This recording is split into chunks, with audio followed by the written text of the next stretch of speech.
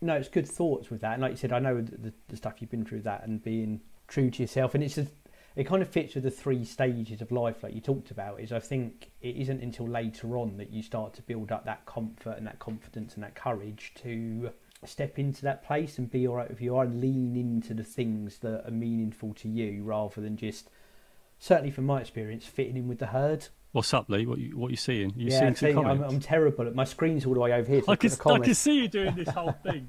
So, friendly comments from you, from Lewis from work. Lewis, saying it's good to see the passion. Come on, thank you so much. I appreciate you. That's it. Thanks for watching. 100%. Amazing. I love this. Is what it's about. This is what this is about. Step into who you are. Be unapologetic. So long as you're doing good in the world, that's the key. You're helping people move on, helping people. It's just the best thing. We're all humans. We want to help each other, right? And this is what this is about. This is what gives me the most joy by doing this and helping others. And it's just so good to get the YouTube comment. I love this because this is the first time I've really felt a lot of interaction, right? I love it. Because I can't see that, by the way, but I love it. Fantastic stuff. I can assure it's there. That's why I'm squinting off to the side of my screen there, Joe. I am not paying attention to you. No, I was saying that same. I think there was a lot. I talked about this on other podcasts. A lot for me where it was almost like this urge to fit in. Like everyone else knew what was the right thing to wear and where to go and the cool things to do. And sometimes I was on the outside looking in, and I just needed to find out that secret formula that everyone else knew. And then you suddenly realise that, or you gradually realise that there is no such thing, and you're most comfortable when you're doing what's true to you, what you like, what you lean into, what you want to do professionally, personally, people you want to associate with. All of that stuff is finding that identity, which I do think does come in those later, or for a lot of people, I would say, comes in those later stages. Not for everyone. Yeah, I wish I discovered it earlier though. Yeah, I agree, 100%. I wish I could have that mindset, and I was 18. But then maybe that's the learning, right? That's the learning. We have to go through that learning phase.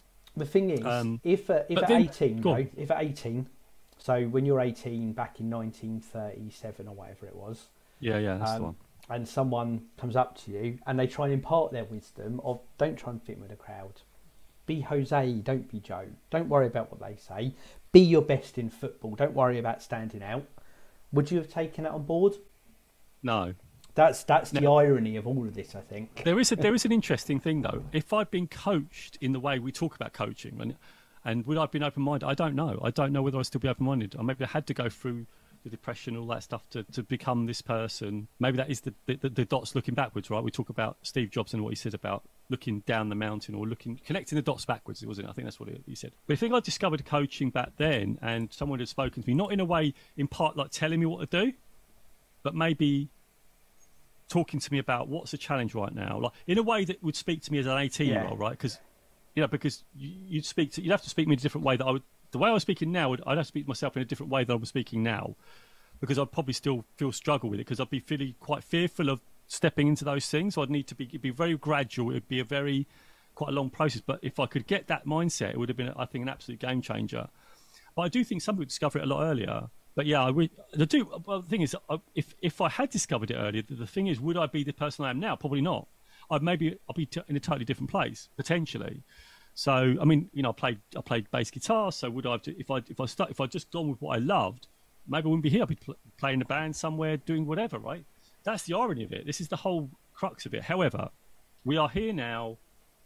We've got to do good things, and I'm really, really happy right now. I'm really happy, and I just again reiterate that comment about be who you are, be who you are, and if you need support, come over to this podcast and just listen and interact with the show, and Lee, I've got to say to you, Lee, I want to thank you for all the support you've given me, because I know you facilitated a lot of this when I was, when I worked with you, and you know where I'm talking about. You really helped a lot of those things, the action steps, and that's what I needed. Really, I needed that sort of I needed someone to believe in what I believed, because it was really rare to find that.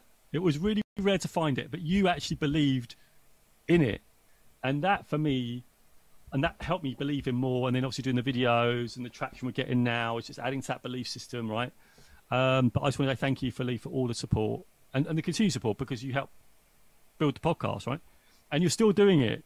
You don't have to, but you're still doing it. And this for me is a brilliant thing. I want to gather good people like yourself, like you are a significant figure in my life for doing this and getting this out there and doing these things, and like you're doing this thing with the streaming, and you know we've come up with these ideas and stuff like that. I mean, you're really supportive. You're like, let's have a go at it. Let's try it. I know you said you're the optimist, and I love that. And I think that's what I connect to, right? Because you'll just give it a go. Let's see what happens. All we can do is try, right? But this stuff actually works. And this has all led to this thing, me do stuff at my workplace, doing this, really sort of tapping into that. And it's a real, honestly, it just gathers momentum. It just persist. It's not always going to be easy, but just consistently doing it just builds that momentum, and just do it. Just continue. It won't always work. You'll fail a lot, which I have. I've cried. I've laughed. I felt really sad. But ultimately, I've just kept moving forward very slowly, but it just keeps going. Just keep going.